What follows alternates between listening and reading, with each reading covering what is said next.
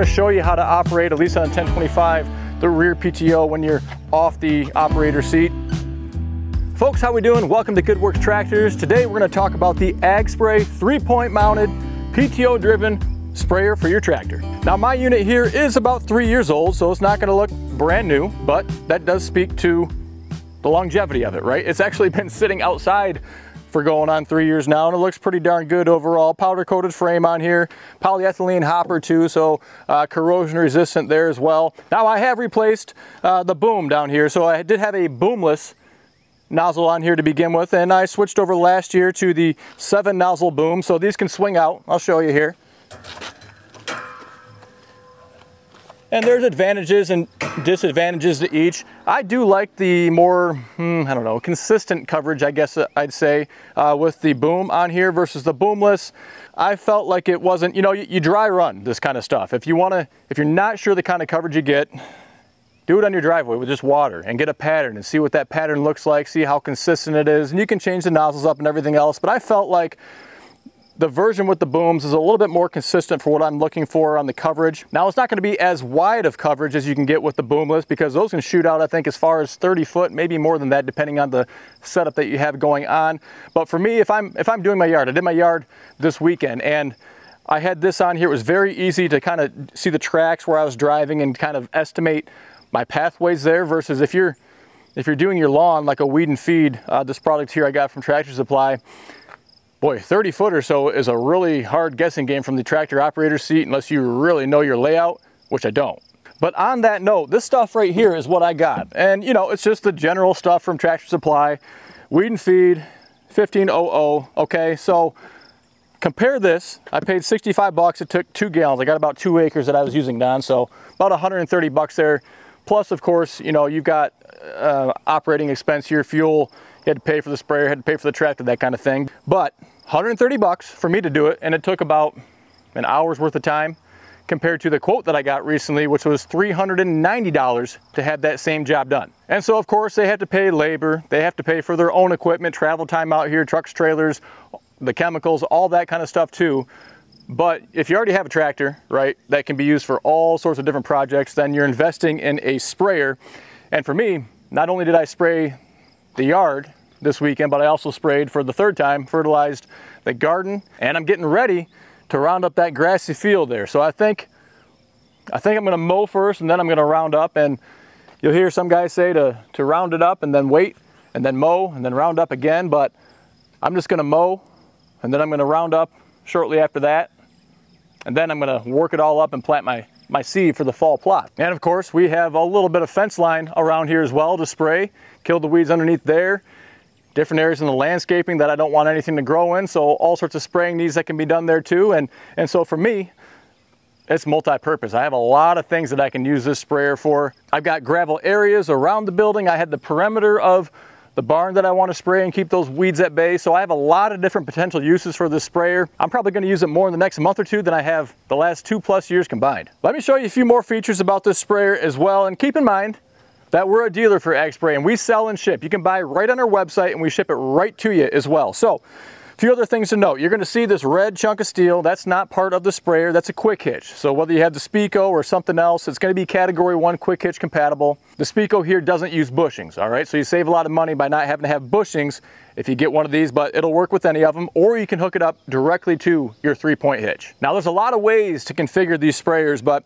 we carry just a couple of versions because I think it makes the most sense, and it also minimizes our inventory. So we carry the most popular configurations, which are all going to include a wand right here, all right? So you're gonna have 25 foot of hose. You can get 50 foot of hose extra if you want to. The 55 gallon, again, boom or boomless, either way there.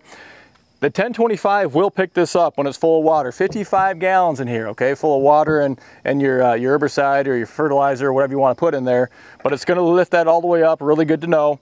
And this is PTO driven with a roller pump, all right? So it's very easy to hook up. Sometimes you will find that you need to prime that pump, and so essentially you're just gonna unscrew the inlet side on there and let it drain out. This is kind of gravity fed, so you can put your inlet hose on the ground and let that pressure just kind of put it through, prime it up, and then just put that right back on the pump, tighten it down with a screw, and you're in operation. Now here you can see your control area. All right, so you can set your pressure right here. Here's your 100 PSI pressure gauge, and then this is going to turn flow on and off. You can control flow going through the boom or through the spray gun as well. And this is able to be reached from the operator station. All right, so just right here with the flip of a switch, flip of a handle I should say, as easy to do as that. A couple other features worth mentioning. You can see it's actually sitting on the ground right now, but a really nice built-in stand. So this is just self-standing, doesn't fall over, tip over at all. Very easy, very convenient to back up to. And then these arms are spring-loaded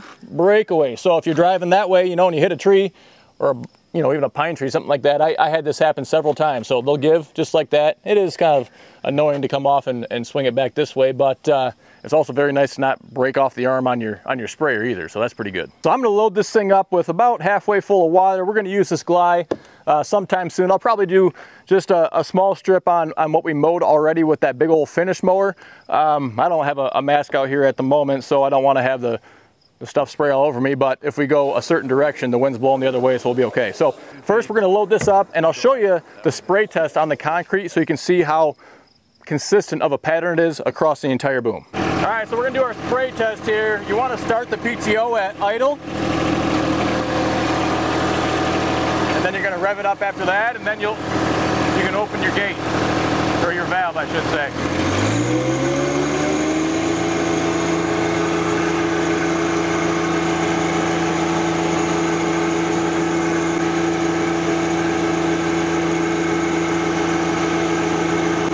Still have a little residue in there from our weed feed.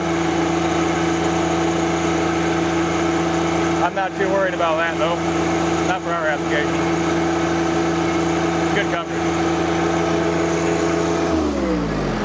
Folks, we are proud to be sponsored by Rimguard Solutions, a ballast weight solution for your tractor. You know I'm all about safety, and this is just a perfect match. Liquid ballast is one of the most cost-effective solutions. In fact, there's liquid ballast on this tractor right now, right inside these rear tires.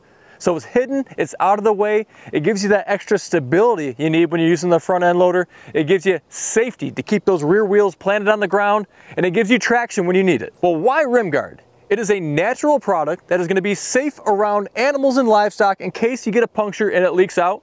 That means it's also going to be safe on your wheels as well. You know the old calcium chloride that'll rust those things out and ruin them. It is also the heaviest natural ballast weight on the market today, and the most convenient, which is available at over 1,000 dealers nationwide. So head on over to rimguardsolutions.com to find a dealer near you. All right, so we're gonna fill this bad boy up, and I've got a little bit of residue from the weed and feed left in there right now. I'm not too worried about that. So I went from, well, what's the right way to say this? I guess I went from just a straight fertilizer on the garden, and then into a weed and feed, and then I'm going into just a straight Roundup, basically, the Glide that I'm gonna apply. And so I don't care if there's a little bit of fertilizer that's left in here.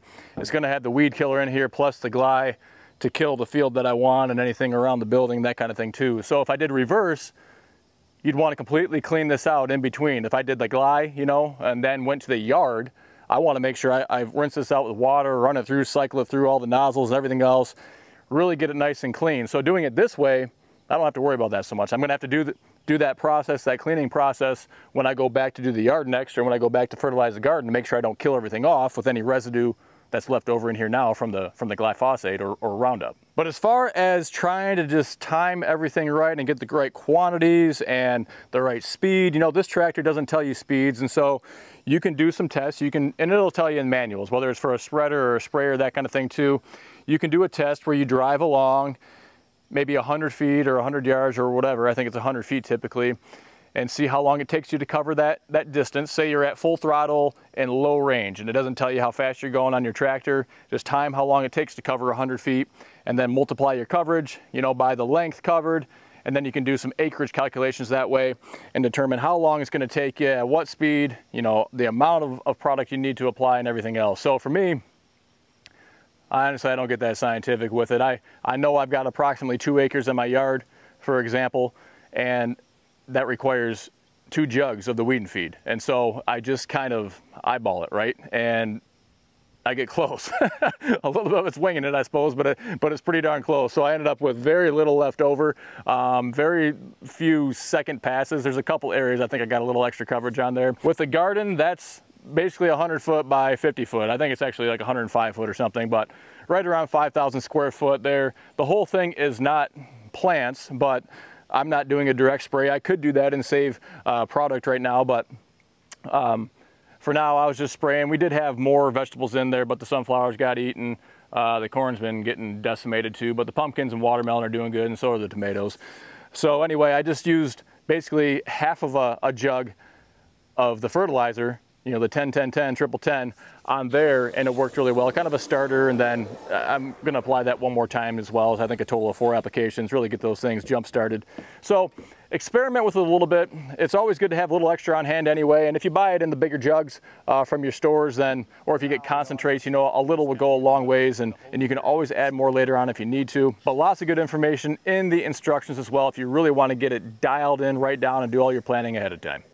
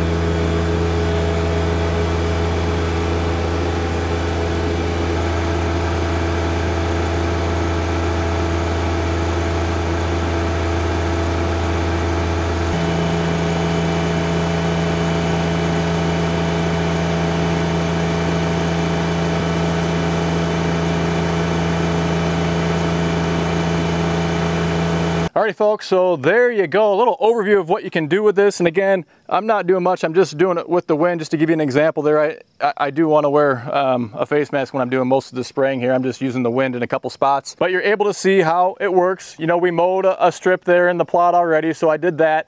So you can see how that works. You know, did it off the tractor. I'm going to show you how to operate, at least on a 1025, the rear PTO when you're off the operator seat. And then showed you going along a fence line, just holding that spray gun and kind of go along too. That's a really effective way as well to get things done. So there's a lot of different ways to use it, I guess, is what I was trying to highlight. And again, it's pretty straightforward on how to do it. I think the biggest challenge most folks have with sprayers is going to be they won't spray. And so that's going to be a priming issue. And so typically, again, just disconnect the line, the infeed, where that flow is going to go through on the bottom of your tank. Just disconnect that, lay it on the ground, let gravity do its thing. It'll let that fluid go through there so that it's going to help prime it. And then once the fluid is coming through, you can attach it right back to the pump here, and that's going to prime it. And then you can turn it on at low RPMs like you see us doing here, and then rev it up after that. So really quick, it's super easy to do. You just have to do the right sequence of events to operate this rear PTO. So you're not sitting on the operator seat. You're going to turn your tractor to the neutral range. All right, so not high or low, but right neutral. Make sure your parking brake is on. Mine is not on, so actually I got to turn that on still. So put that on right there. So you're neutral, parking brake is on, low idle, PTO is off, all right? So turn the tractor on, and then push this PTO button on the whole way, not just on, but like the detent position, like way in there. And you're operating, and then you can throttle up, and you're good to go. But if I get back on the seat and hop back off, it's gonna kill the engine.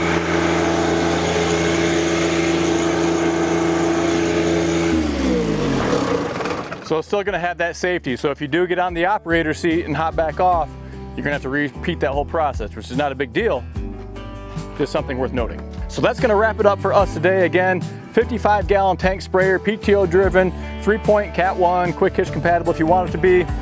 You can get these at goodworkstractors.com. We do sell and ship all over the country, so give us a shot. If you do enjoy tractor-related videos, whether it's product overviews for new products that we carry, doing project work, tractor business stuff, all kinds of things, completely free. If you hit that subscribe button down below, you can be notified of when we have new videos coming out. I want to thank you for taking time out of your day to stop by, and until next time, stay safe. We'll see you soon.